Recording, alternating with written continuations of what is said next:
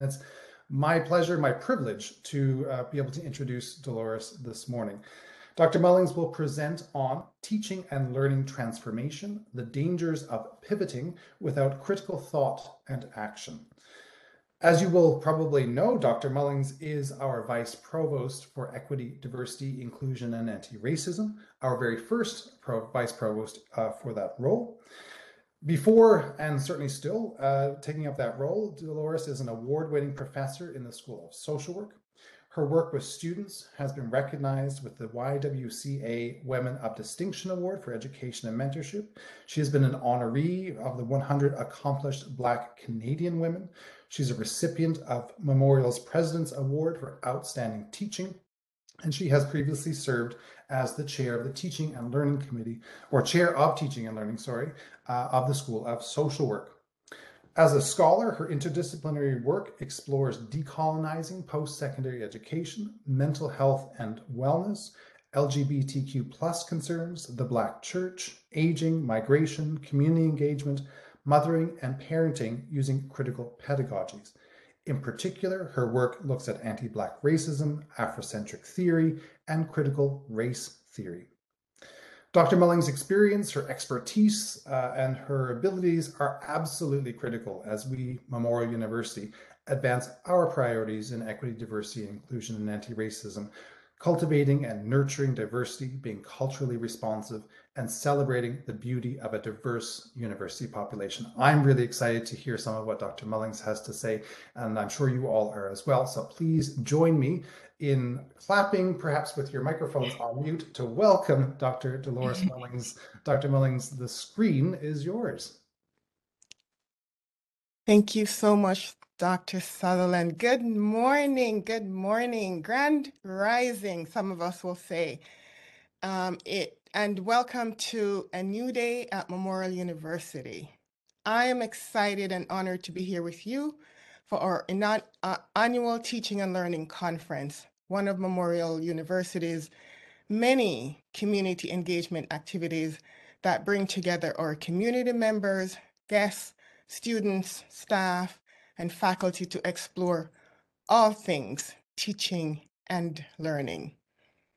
So I know Dr. Sutherland has done the land acknowledgement, but I just want to add to that a little bit and invite you to consider, when was the last time you listened to the entire land acknowledgement, whatever it was, without drifting away? And is this different from when you heard it the first few times? And if you can't remember, try and observe that the next time you're at an event and the land acknowledgement is read. And I'll just leave you with that, just to ponder what that might mean if we're drifting away each time we're hearing it today. I also want to acknowledge my African ancestors who survived the Middle Passage and the transatlantic slave trade, who were forced into labor, which helped to build many nation states in the global North. I honor my people for their will to survive and the tenacity to carve out roads for those of us who would come after them under excruciating conditions.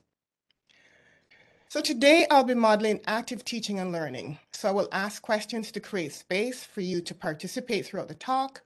There will be a Q&A segment after the talk, followed by small group work, large group sharing, and we will end with Q&A. Let's see how we do with that time. So throughout the talk, I'll be discussing briefly the impact of COVID-19 and how we navigated through the first wave of the pandemic, barriers to learning and teaching that were exacerbated, and make some suggestions for how we can use critical pedagogy to create rock stars, learners, and 21st century graduates. All right, so let's get into our main topic for the morning. All of us here today have had some experience with COVID-19, either directly or vicariously. We have seen devastation with over 6.2 million deaths and over 512 million infections worldwide.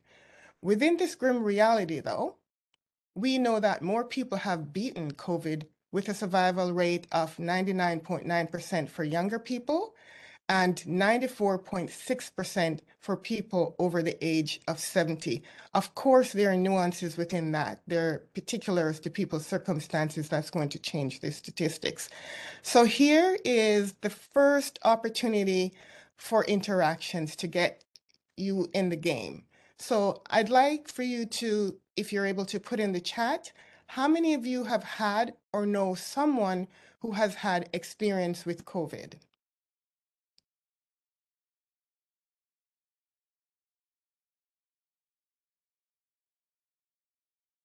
Yes or no, I think, yeah.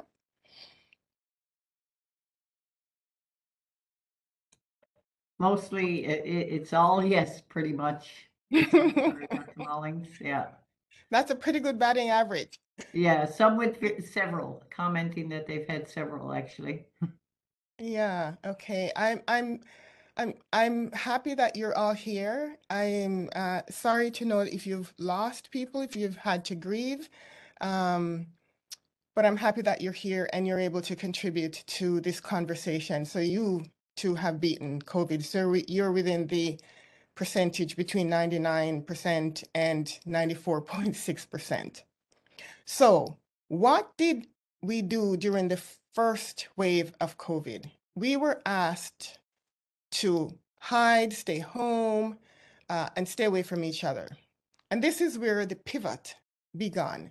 And the Oxford Dictionary defines pivot as they use as a verb or a noun. If it's a verb, it turns on, or if on a pivot, or as a noun, it is the central point, pin, or shaft on which a mechanism turns or oscillates. For us, COVID became the central point, pin, or shaft on which everything about our lives, including schools and the way we did and still conduct education, occur. So I want to shout out to everyone, especially the teachers who stayed in the game and held everything down and did the heavy lifting to make sure that learners made it through. But before we were invited to pivot, let's look at some of the teaching and learning challenges that have been exacerbated during the COVID-19 pandemic. And these are things that we knew we had to address before. Now we know it's even more critical to address those things. So here's another opportunity for interactions. What are some of your challenges and barriers in teaching and learning? And that could be for you personally or how you see for what you see for students.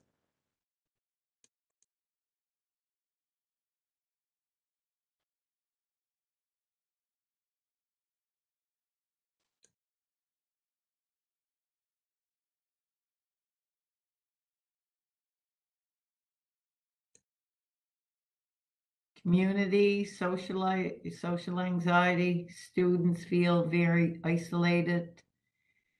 Hard to know who's in the audience, who was missing. Student engagement, the sense of students. These are all things coming out in the chat, Dr. Mullins. Hard to know who was in the audience, as I said. It's coming out. Connection with students, the isolation, tired, stress. Students unequal to access to technology, internet access to support disabilities. Tracking down missing students. Inequities, yes, Dr. Sutherland. Yeah. Inequities. Yeah. Technological problems. Yeah. Okay. Thank you so much for that contribution. And basically what you've just said is what the literature talks about, all of those things and more. So I'm just going to pick out some of those things and just talk about. So one of the big things that literature talks about and that you've just shared with each other and myself is is lots of things around students. And somebody said that they were trying to track down students, and that is reflective in a lack of learner motivation. And sometimes what happens is, they show up in a minimalist kind of way. They do only absolutely what's necessary. Um, they don't retain information that you try to introduce them to, high absenteeism, lack of participation even when they're there. That means that you, as a facilitator of education, is exhausted. You're always running behind the students, trying to remind them to submit something, or just frustration. And as you say, isolation for yourself and for students because of the situation, which has been exacerbated. Another thing is learning challenges for students or learners. And teachers sounded the alarm quite a while ago around mental health. I'm just going to pick on this one thing. So teachers who are interacting directly with students sounded the alarm about the uptake in mental health conditions amongst students. And it was interesting that we didn't sound the alarm about mental health uptake for our faculty, the ones that were at the very front lines of everything. But here at Memorial, our president, Dr. Timmons, reminded us that we needed to support students, and right across the university we have a large infrastructure that supported students. So while we recognized before COVID that this was happening, we clearly understood that COVID exacerbated these kinds of challenges. And of course, learning challenges come in different kinds of ways, not just mental health. There's also language. There are two levels to language, though. One, there's the language for, in our case, people who are English language learners. So in some languages, there's no direct translation to some words. So there's that piece. But the other piece of language is the discipline-specific language. So for example, in law, the language for people might be offenders or perpetrators or something. In social work, it might be client or participant. And in nursing, it might be patient. So there are universal language for different disciplines that students actually need to learn. And sometimes that is a huge difficulty. There's also social, cultural, and racial challenges, depending on who's at the front of the room, who's facilitating the education, who the students or the learners are. That can create some challenges in terms of a lack of understanding of where people are coming from, a dislocation of people's lived experiences, what they might need in order to succeed in the educational environment. And that can cause, again, frustration and lack of understanding and more misunderstanding. There's the environmental piece, which some of you also talked about. So we had, for the most part, a physical environment. Now we have a virtual environment. There are lots of assumptions around a virtual environment and how it's accessible. I think that's what we were hearing about. Wow, everybody can be a part of, this because now we're online. And, as one of you said, this is actually not true because there are lots of ways that people are not able to participate in virtual environments because of lots of different things, including lack of access to internet service or poor internet service.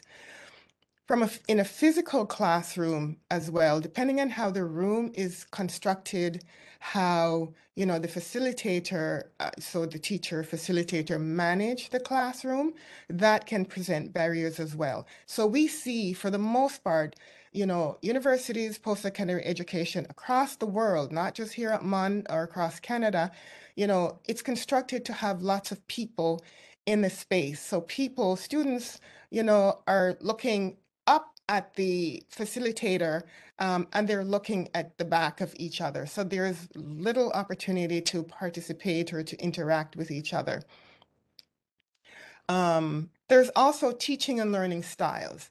For the most part, because of how the classrooms are structured, even virtually, you know, it's lecture style. The most popular way of helping students to understand information or content is through a lecture.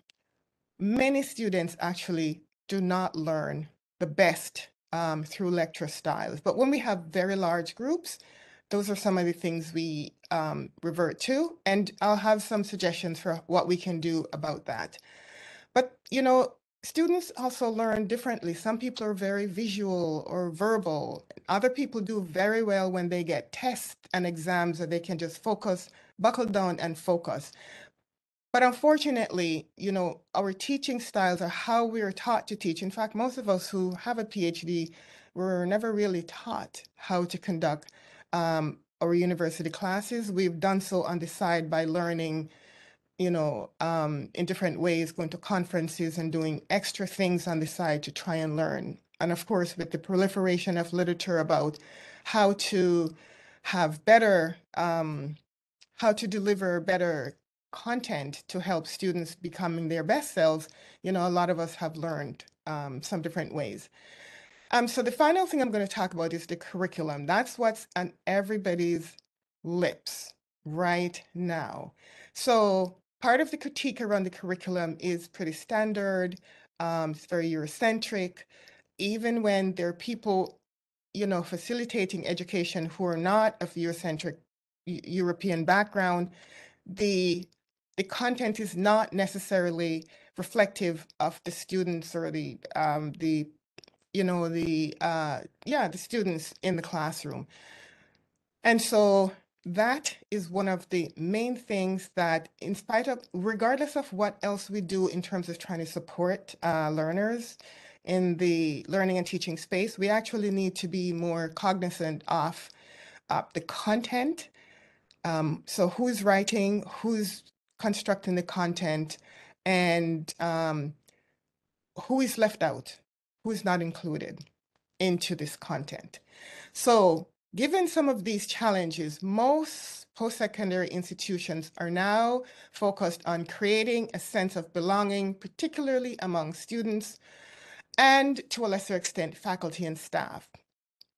And because a lot of universities, because here at MUN, we have a large population of international students, not unlike other universities across the country and some the world, there is a need to sort of address students not feeling okay in their environment. But what does it mean to feel belonged, safe, and included? And who decides that? How do we get to this place, really? There's lots of literature out there about what we can do and how we can do them. But for me, if we're interested and committed in teaching and learning transformation, it is dangerous for us to consider pivoting inside the same systems. So everything to me, what we've been doing for the most part, and I'm not just talking about MUN, it's right across, you know, the educational, post-secondary educational sector, is pretty much we're working inside of what infrastructure and the systems we have, because that's what we have and we need to work inside of them.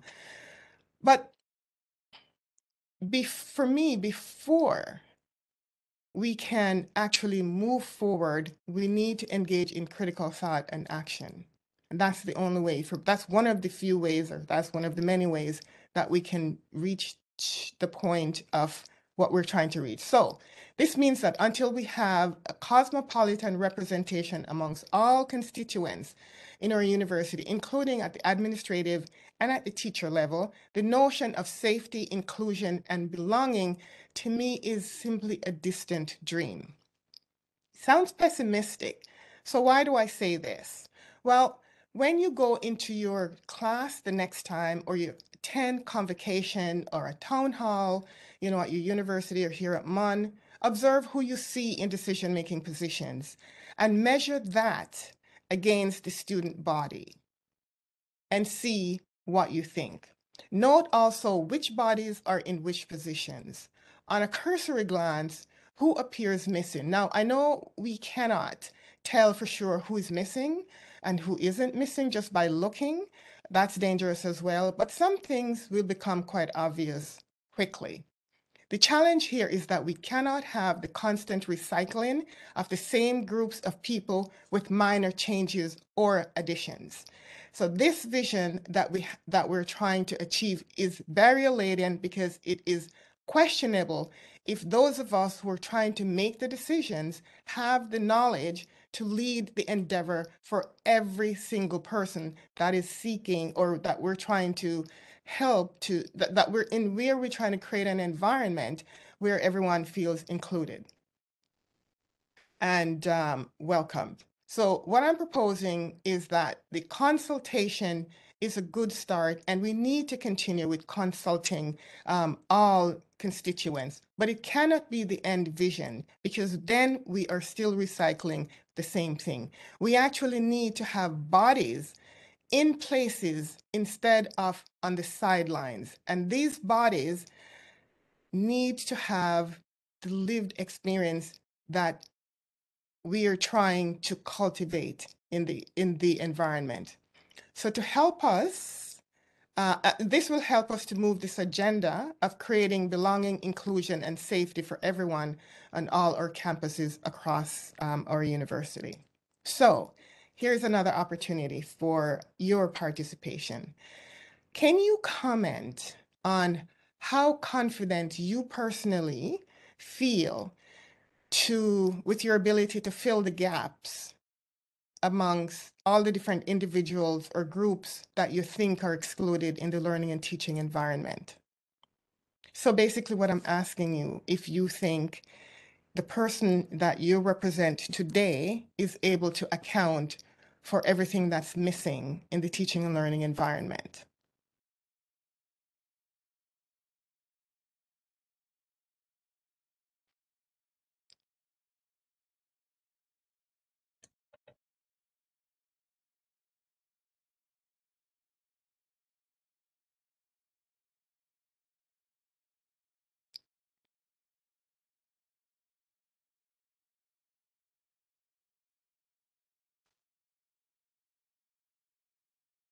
Pretty much people are not confident. Dr. Mullings, unsure how to fill the gaps, not feeling confident in how to do that. Definitely not. A lot of definitelys, not. People are pretty confident that they're not confident. Yeah, low confidence. Yeah. Okay, and so thank you so much for that, because that is why we actually need the people with lived experience in positions where, we can all contribute, because it is quite dangerous for those of us with limited experience to try and fill all those gaps. But we cannot say, well, we don't have the confidence, so we cannot do anything. So until we have full representation, we do the best we can with what we have. So I invite you to consider some of Memorial University's teaching and learning assets. We're complete rock stars here. So on full display for these 2 days is our award-winning Center for Integrative Teaching and Learning, where the sky is the limit in what they can help you to achieve in your teaching and learning pedagogies. Believe me, I used to be knocking on their doors at all time, ask them to create avatar, and everything in between. We also have faculty here that have won every teaching award imaginable pan-university and internationally, including President's Award for Teaching, Supervision, and the 3M Awards. So here, we also engage in community service learning, student-centered learning, decolonized learning, including land-based learning, partnering with community, as well as small business. So we do some really amazing things. So here is what some of the things that I do. I'm just going to share with you now some of the things that I do, and would encourage you to consider some of these things as well on your journey to transforming education. First, let go control. let go control of the classroom. And I say this not to encourage you to create chaos, although chaos can be nice sometimes in the classroom, is that when you let go control of how things are structured, how you're the only person that gets to make all the important decisions about what the learning and teaching environment looks like, what comes into it, the literature, if you have guest speakers, the assignments, it means that students are just being led. They're just empty vessels, they're just being led. And I know it is tricky to let go of control because we've been taught that you actually need to control what happens in your learning and teaching environment. Otherwise, you're not a competent teacher, right? But just consider, if you're not able to let go control, what's the hindrance there? Is it fear? Are you going up for tenure and promotion and you're afraid that, maybe you will get poor reports from students and those kinds of things? But the other thing I want to encourage you is that don't be afraid to let students be uncomfortable. They will be fine. Try to avoid overprotecting them, encouraging them to regurgitate what you've been introducing them to, or mimic you, or color inside the lines, as we say. So how do we do that? Again, I'll share with you how I do that. This is just one way. So normally I use the first entire class or section, segment. If it's a 1 hour, if it's a 3 hour, I use the entire time to discuss the teaching and learning methods, the benefits and the importance to learners of the approach that I will bring. The reasons for implementing these strategies and lay the foundation for how the class will unfold generally. Now, this is because we need to begin with something, but later, when the environment is created, students can adjust according to their needs. During this time, learners are encouraged to form small groups, consider term projects, and start getting a feel of what student-centered learning is, what community service learning might be, and work out some of their anxiety about that. Often, an assignment is due in the second class, where learners are asked to reflect on their learning styles and needs, propose content that they think are important for the class, decide on guest speakers that they want to have in, talk about their past experiences with group work, and expectations of themselves, of their colleagues, and myself. And two major comments service every time without fail. Your turn to participate. What do you think some of the comments are when I say we're going to do student-centered learning and community service learning, and you're going to be going out there and work with the community, and you're going to manage the classroom yourself, and I'm just going to be along to support you. What do you think some of the comments are?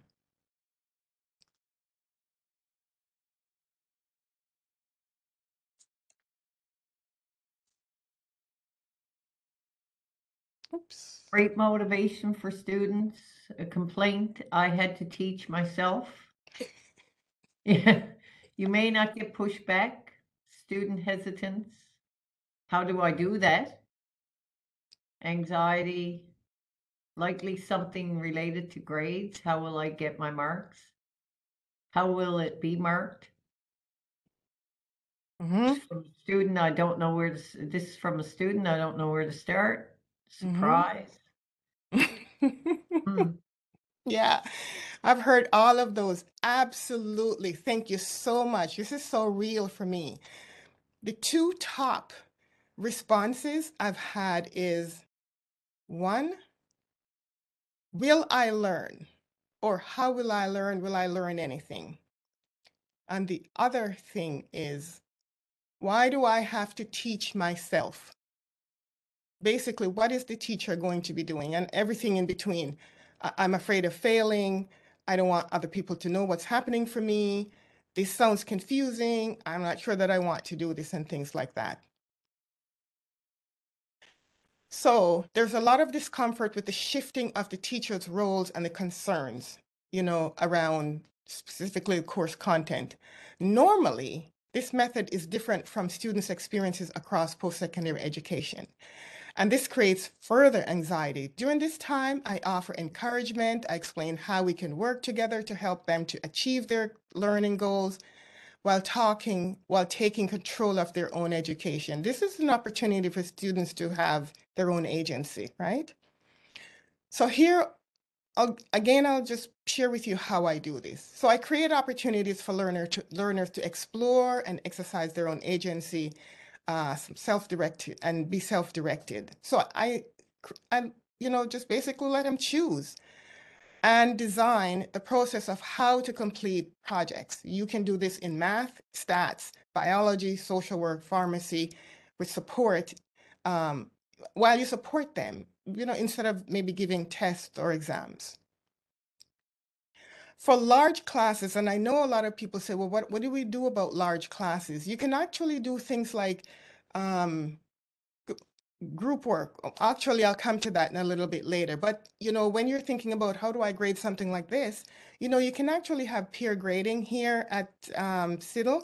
They will assist you in designing peer grading opportunities. They'll walk you through the steps, and all those things are available to you if you're interested. Now, peer grading is critiqued for some of its limitations, so it's not really good for everything, but it works well for some things. So ensure that course content reflects the learner population. It's really important that people in the classroom see themselves reflected in that. So ask for suggestions of content and be prepared to include that in the syllabus. That is why the first class when I introduce what the student-centered learning is, decolonized learning is, but there's an assignment that's due the second class, because by MON's policy, you need to finalize your syllabus by your second class. So if students bring back their assignments by the second class, I very quickly can integrate some of what their suggestions are in the syllabus and get it back to them. Be present, be a guide, a coach, a mentor, a complete rock star, and model what you want the students to do. If you're afraid, if you are encroaching on them, babysitting them, spoon feeding them, they'll expect that, and the self-directed learning will go through the window. So here, there's an opportunity to involve learners in every aspect of the class. Ask them what they want and give them options beyond the standard group work or lab. Just really ask them what they want. You'd be surprised of some of the creative ideas that they come up with. You can also have students organize and facilitate group discussions and seminars. This is a fabulous way to help students to learn how to begin to chair meetings and conduct themselves in this kind of way. Where possible, circulate amongst learners. Even online, you can do that. You can pop in class, you can pop in rooms that are available, but on the ground, just sit amongst the students. Listen to what they're saying, offer suggestions as they're speaking in their groups, and help them to tease out things so that they think deeper and critically. Above all, show confidence and heap on the praise. And at the same time, do not allow them to trap you into the old status quo, because one of the things, it's human nature for all of us, right? When something shows up for us and it's new, we really don't want to have, for the most part, we don't want to have anything to do with it. We want to go back to what's normal for us and what we're used to. So a lot of times students will say, just tell me what to do. And one of the critiques I get consistently from students is that I never answer a question. And that's very deliberate, because I'm intending for students to think. So I will turn the question back to them. What do you think about that? Or I'll tease it out a bit more. And so I experience students as being quite frustrated with that, but I'm okay. I feel okay with them feeling frustrated, because that's an opportunity for them to push themselves to learn. I don't use PowerPoints. I find it's distracting. As soon as the PowerPoint goes up, the student's head go down, they start writing, and I'm not sure they're actually hearing anything that I'm saying. But I make sure that the content of the course is presented in such a way that most students have said that they retain a lot of the information, whereas if I was lecturing, they probably wouldn't have remembered half of it. So I also avoid lecturing for a full class. I punctuate, and the literature tells us this as well, is that you punctuate whatever you're doing, with lots of interactive type things, ask questions, do small breakout rooms and things like that. But the thing that I want to encourage you to remember is that it takes courage, whatever you want to call it, courage, fortitude, tenacity, grit, along with a small circle of people who you can completely be vulnerable with and who will circle around you and hold you up when you experience backlash. Because for some of us, it's not a matter of if, but when, but rather when oppositions will surface. And sometimes when it comes, it feels quite lethal. Not only from students, but also from administrators. Although, right across the world, administrators are saying, we want you to do student-centered learning and get into the community. When you actually do that and students are upset, administrators are nervous about, are we going to lose students? Does that mean we're going to lose money? And those kinds of things. If students are unhappy, we need to fix things right away. And sometimes you may not get the support you need from administrators, but you find your colleagues, you find people who are doing similar work that you can collaborate with and talk with and get your small circle, because those are the ones that's going to bring you through. Be prepared to work, be prepared to work harder than you've worked when you integrate decolonized learning, student-centered learning, community service learning, because there's no cookie cutter approach. There is no one size fits all, and you just need to be aware and be helpful and be supportive and be there for learners. But I can say to you that nothing feels better for me as a facilitator when at the end of the course, I see the same students who were saying, well, I'm not sure about this, light up.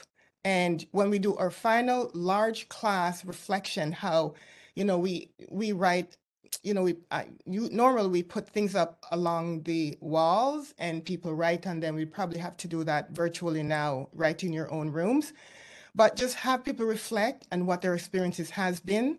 Tremendous, tremendous difference in people's acceptance or gratitude for the kind of learning and teaching opportunities that they're experiencing. And, so for me, there's nothing better. So I'll leave you with this. If there is, I'll leave you with this for now. No, sorry. So before you go into the large group discussion, the small group discussion, just want to say to you that it might sound a little bit off to actually conduct a class like that, because students do critique, as you have said, they critique about dysfunctionality and those kinds of things. But what I remind students is that you're actually in charge here. So if you feel dysfunction, let's figure out how you can make it different and how it can work for you. But always put it back on students and how you can support them to get what they want. All right. So I'll leave that there now. And I'm just wondering if you have some questions before we go into this small group. We do have a couple of questions in the chat, Dr. Okay. Mullings. John Craig has asked, could you elaborate regarding CITL help with filling gaps? Oh, absolutely. So, CITL is quite a little bit of a gold mine for, and I think maybe a lot of us don't quite know. So I've, excuse me, I've worked with CITL to help me design learning and teaching opportunities for students. They, make an appointment with you. They bring you over, or they'll come inside your classroom. They will do some observing and ask you questions and give you, make suggestions about what you can do. They have tons and tons of resources on everything imaginable about teaching and learning. They also have, well, I'm not sure, but well, they used to have a lot of teaching and learning courses. I took quite a number of them in my very early years, and then did some touch-ups in later years about effectiveness of teaching, lots of literature around community service learning or student-centered learning, or designing grading rubric, all those, everything in between. I mean, the amount of resources that they have in this little hub, you will not be disappointed. My recommendation is, if you're thinking about doing anything that you haven't done before, if you're thinking about something and you don't even know what, just make an appointment with somebody and they'll help you tease out lots of the kinks, and they'll help you to evaluate it as well once you've put it into practice. Thank you for that, Dolores. Couldn't have done that better myself, but yes. It's certainly, we do have everything to meet all the instructional needs that anybody can imagine. So please come see us with any question you have. The second question here from Dr. Jana Rosales, what advice do you have for educators worried that letting students choose the subjects will lead to more work for the instructor? Student choice may feel like we are being pushed outside the domain of our expertise, and we might feel pressed for time. You know what? Absolutely. It is more work. It is more work. I found it's more work, but I have found over time. So when I started out the first session, it's overwhelming. It's like, oh my goodness, the students are emailing for everything every day, every minute, they're emailing for something. But I also manage my course. I've done this for years, hybrid wise. So I've always had a course shell, whether or not the course is online or in person. Well, whether it's on campus, I've always had a course shell. And that was a way that I communicated with students regularly, and they could communicate it with each other too. So I'd set up, groups on there, discussion folders, how that work.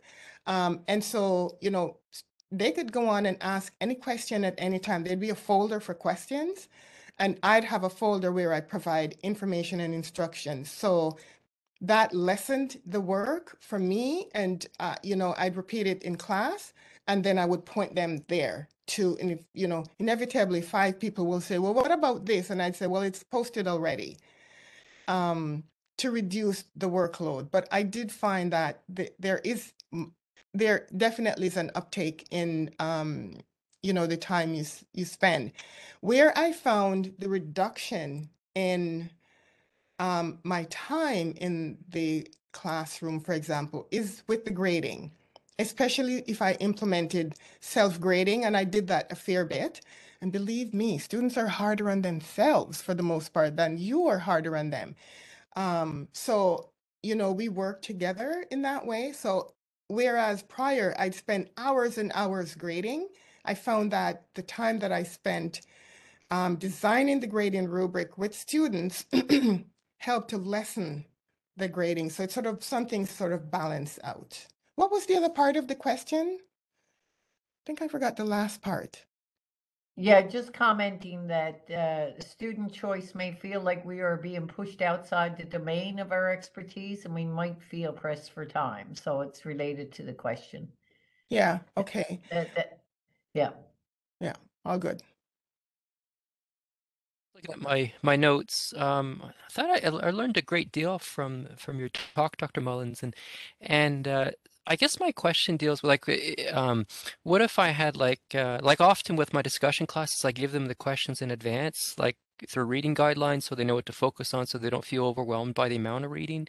So, and it's a bit of a strategy to develop the reading skills. But I'm wondering also if as an idea, to give them the opportunity for them to design their own questions. Like maybe that would be a way to um, give voice to students who don't have the same perspective as me, maybe come from, like that, the idea of kind of reaching students who are not part of the dominant group or whatever. But I think would that work? Or like would that work in a second year class and a first year class, or is that more for a senior class? Like, Absolutely. yeah, I think these are applicable everywhere. And yeah, what you can do is, because at the beginning they tend to be nervous, the yeah. first time or the first week, you can sort of like offer them some guided questions so that they get a sense of, they get a feel of a little bit more comfort. And then Yeah. by third class, you launch them basically, Okay. or Sure. second Okay. class, you can maybe give them one question and then they can come up with two. Yeah. And then after that, it's their domain. Okay. Excellent idea. All right, thank you very much. Thank you. You're welcome. Okay, so we've had a number of different groups. We don't have all the time in order to hear everyone, but we wonder if, um, two groups or two people could share something that they came up with, or what your experience was just doing this.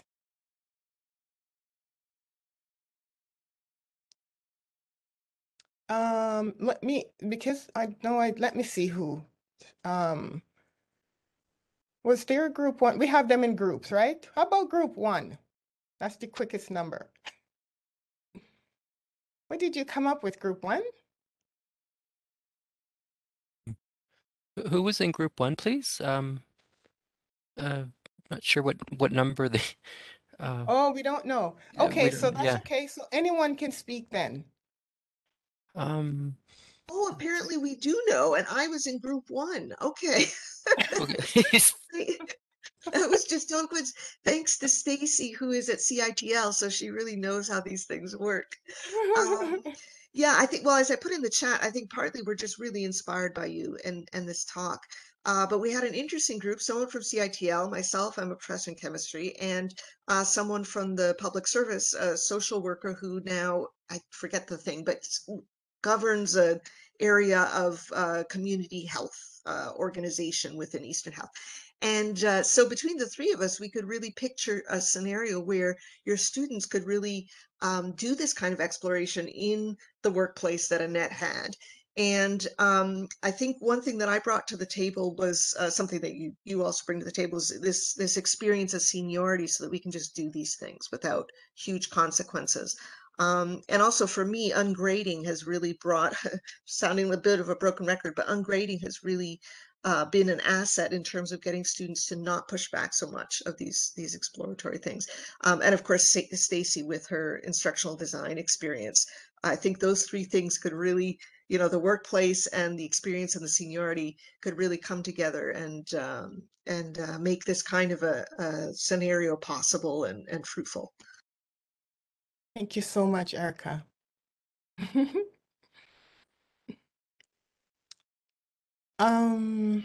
Another group, maybe group 6.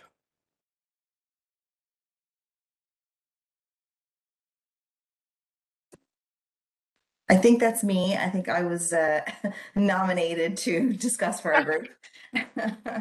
Thanks, John. Craig. Okay. So we talked about incorporating lessons on time management into our classes. We talked about different learning styles within the classroom, and some students grasped the remote environment really easily, and some needed a little bit more guidance. So providing a schedule for them would be helpful. We talked about increasing the elements of interaction. So a couple of the people in my group were including tutorials as part of their work to kind of increase that smaller group feel with the students. We talked about one of my group members, actually a professor in chemistry, talked about how where the professors are not necessarily the lab instructors, obviously, the professors would often go to the labs just to meet the students, just to have that level of interaction with them that they weren't getting in a remote environment. We talked about including weekly lists so that students can stay on top of the work, not fall behind, and still feel that connection as a form of interaction. And we talked about availing of the resources that are offered in our community, specifically the Academic Success Center, as a way to keep everybody connected with each other. Excellent. Thank you so much for that. Okay, so we have a little bit of time. So I'm wondering if you want to ask, if there are any questions you want to ask or any comments. Maybe we can just have a little bit of a discussion as we clue up and go out in a high energy.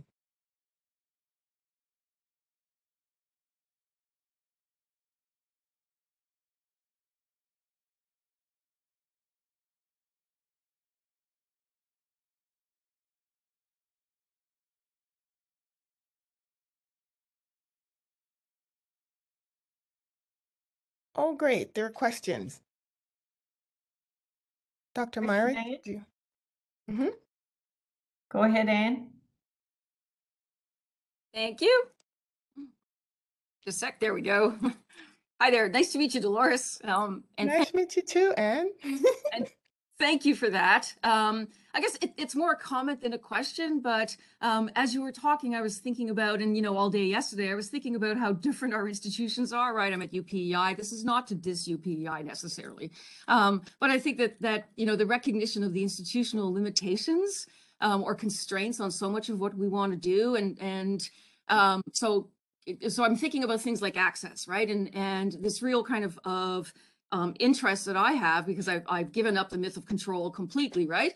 That moving into the future and how to sort of create classrooms that are very different than the ones that I was doing in fall 2019 and before, and the institutional limitations on that, right? We don't have the technologies. Obviously, PEI like Newfoundland has crappy internet access in all sorts of places. And so just how to sort of shift what seems to be an institutional just lack of investment and frankly lack of interest sometimes in rethinking how universities work, right? And I think heading into a period of immense excitement for rethinking what a university is and what a university does. And I'm not sure we're dragging a lot of administrators, you excluded, right? But I'm not sure we're dragging a lot of administrators along with us, and frankly, probably some of our colleagues also, right? Like the ones who aren't necessarily here having this conversation right now. And I also want to recognize the so much of this kind of rethinking work can be done by people from secure positions, right? And so if I say this all the time at my university, if the full professors aren't talking, who do you expect to be talking, right? I'm not on precarious labor and people whose sort of connection to the institution is way more precarious than mine is.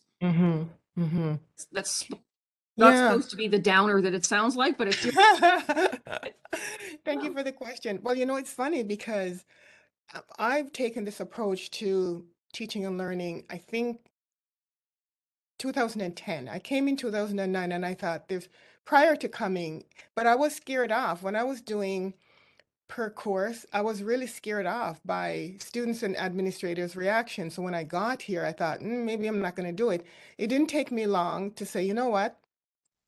Let's just see what happens. And every single year, I was sort of like a little bit cautious about what students would say. And without fail, every year they'd be like, she didn't teach us anything. I'm like, great. I wasn't meant to teach you anything. You were meant to help yourself learn.